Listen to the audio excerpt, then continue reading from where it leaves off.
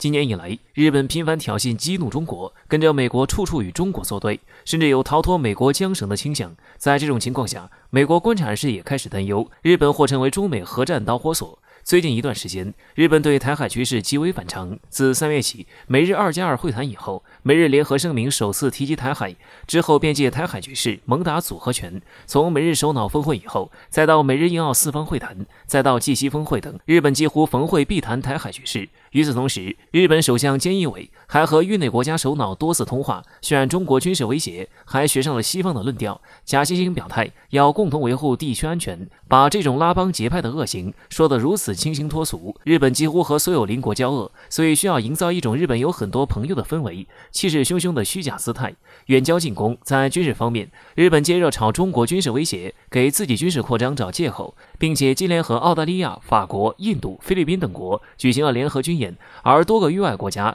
更是将日本当成驻点。英国、法国、加拿大、澳大利亚前来挑衅中国，都会在日本基地歇脚。很显然，日本已经成为反华桥头堡。而日本最近公布的防卫白皮书，更是将台海置于关乎日本安全的高度，这是日本将台海问题上升到其军事层面的一个信号。对此，今日俄罗斯网站刊登美海军陆战队前情报官员、联合国前武器核查员斯科特·里特的文章：日本是否控制了美国对华核战争的导火索？尤其是前不久，日本副首相麻生太郎明确表态，日本有必要为台，日本应该解禁集体自卫权，干涉中国内政。他还威胁，如果日本不和美国一起为台，冲绳可能是下一个目标，这将是中日矛盾的爆点，因为中国不会允许任何国家插手台海问题。而麻生太郎的表态，极有可能是中美核战的导火索。在中国互联网上有个说法，中国承诺不首先使用核武器，但日本是个例外，尤其是在日本官员明确表态也要介入台海局势的情况下，这个例外论很可能会成为现实。因为中国官方从未对此做出评论，但中国似乎继续扩大核武库，以震慑某些国家。值得一提的是，美国也怕被过于激进的日本拖下水。相对于日本，台海对美国战略意义并没有那么重要。日本一方面希望解禁集体自卫权，一边频繁用台海局势捆绑美国入局，并且表现出愈发强烈脱离美国控制的势头。美国是想玩火，但日本却是想点火。近期以来，英国在美国的撑腰之下很是猖狂，对中国不断挑衅。作为美国的马前卒，英国时时刻刻不忘给美国当炮灰使。但是英国政府也应该明白，美国一向都是以利益为首要选项。如今看到英国还有利用的价值，就时不时的给英国嘴上抹点蜜，给他们尝尝甜，好让英国听取美国的使唤。但是作为西方帝国主义国家，强盗的本性似乎从英国身上丝毫没有褪去。或许也正是美国的帮衬，给了英国一个以为自己还是日不落的信心。据观察者网相关消息报道，近日，委内瑞拉副总统德尔西·罗德里格斯在接受媒体的采访时表示，委内瑞拉为了夺回放在英国的属于委内瑞拉人民的黄金，将准备一场历史性的战役，与英国政府展开斗争。媒体报道称，此前委内瑞拉马杜罗政府就曾向英国要求运回这批价值超过10亿美元的黄金储备，但是英国政府以拒绝的方式回答了马杜罗政府。直到新冠疫情爆发后，对委内瑞拉境内经济产生了严重的影响。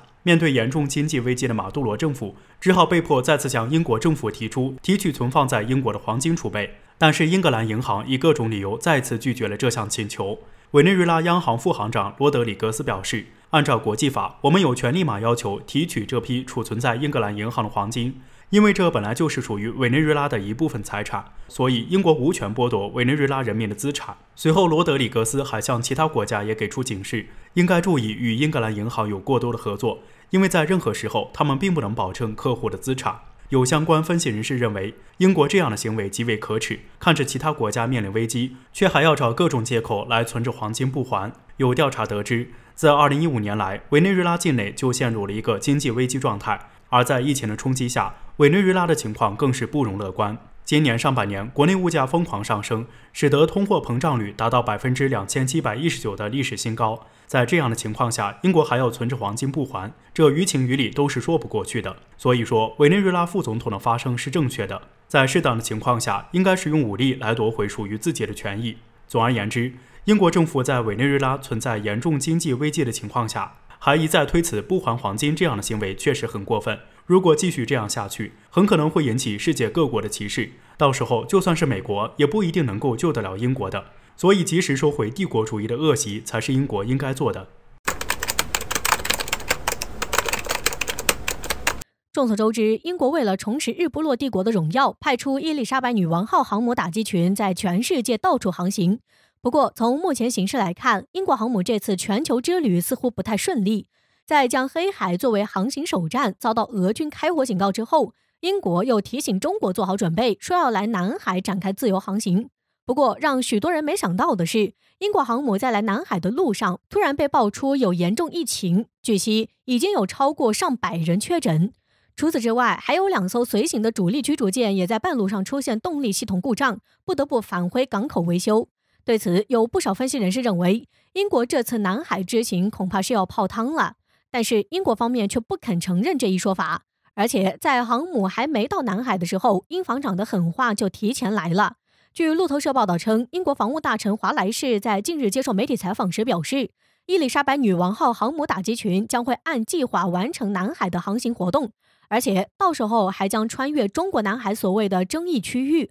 同时，希望中方能够尊重英国在国际法允许的范围内捍卫航行自由。对此，英国《每日邮报》评论称，这是对中国的直接挑战。针对英防长的言论，我们想说，英国还真是沉浸在帝国梦里不肯醒来。在航母编队出现各种问题的情况下，他们却还要坚持来南海挑衅，这足以证明英国是铁了心要与中国为敌，想要报中国支持阿根廷对马岛的主权和准备出售枭龙战机的一箭之仇。因此，解放军必须提高警惕，做好随时教训英国航母的准备。值得一提的是，在英防长放狠话叫嚣硬闯南海所谓的争议区域的时候，国人的态度却一反常态，竟表示欢迎。要知道，此前有外来军舰在我国周边海域挑衅的时候，国人都是直接呼吁击沉或驱离。这次对英军舰表示欢迎，想来必定是要把他们当作练兵的靶子。毕竟在前不久就有澳媒提醒，要是英国航母赶来南海，那下场绝对比在黑海惨得多。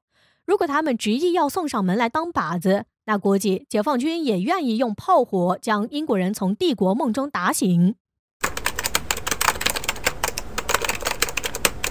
近几年来，中印关系在美国人的挑拨下开始不断恶化。为此，中印之间在去年爆发了一场冲突。毫无疑问，印度人这次的挑衅行动导致了中印稍微开始缓和的关系又一次急转直下，导致双方爆发冲突的可能性大大增加。面对侵略性越来越强的印军，我军强势亮剑回应印度增兵。据《环球时报》援引印度媒体的消息称，为回应中印边境时空险地区空军基地不足，以及印度往边境大规模增兵的行为，中国解放军正在新疆喀什地区刹车镇附近新建一个空军基地，目标则是所谓的拉达克东部地区。对于解放军的这一行动，印度新德里大学国际关系研究学院的学者在接受印媒的采访时感到胆寒。他认为，中国在战略部署这一块已经领先印度太多。中国现在已经认识到了在边境地区的制空权不占优势，解放军这是要在实空险建机场。如果印度不能及时做出相应的回应，那将丢失对边境的制空权。据了解，长期以来，我军在中印边境地区的空中作战任务主要都是由喀什和和田2个空军基地承担的。但近年来，西北地区面临的外部威胁有着日益严峻的趋势，而且喀什和和田这2地的空军基地距离中印边境，尤其是东拉达克地区都非常的远，几乎是印军机场到达东拉达克地区的2倍。这就意味着，一旦战火打响，那我军的战机需要更长的时间到达前线，这是一个非常恶劣的形势。而且从印度对边境增兵的这一举动中，也不难看出，目前的印度已处于一个休整好的之后的状态，准备在中印边界再次寻找机会。再加上阵风战机就位，我军的空军基地又不占优势，所以不能排除印度会再一次对中国发起军事上的挑衅行为。尽管中印关系就目前而言还谈不上有多紧张，尤其是印度现在还是最为严重的新冠肺炎疫情受灾国之一，有许多医疗物资都需要来自中国的帮助，但是这些都改变不了中印之间的实际关系。自从在2020年发生了边境冲突，印度决定加入自国联盟后，双方对中印关系的期望都没有以前那么高了，